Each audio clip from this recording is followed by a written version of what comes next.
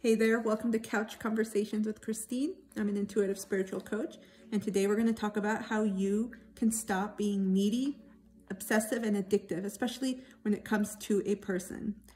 So many people get into the mind frame of thinking obsessively about someone, especially if it's a romantic partnership, a crush, or someone they like, and they essentially pour and release a lot of their energy into this person.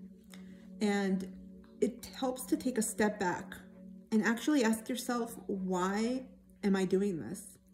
What is it in this person that I'm looking for that I need to reflect or look back within me? Because that's really what it comes down to.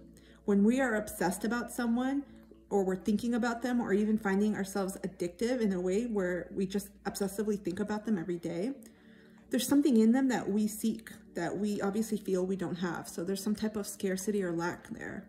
And that usually comes down to self-love. So the answer is to focus your energy on you. Get back to you, do you. And you will start finding little by little that you yourself are complete, enough, and worthy as you are. Thank you. I hope you like this short video. Please like, share, and subscribe, and I hope to see you soon. Take care.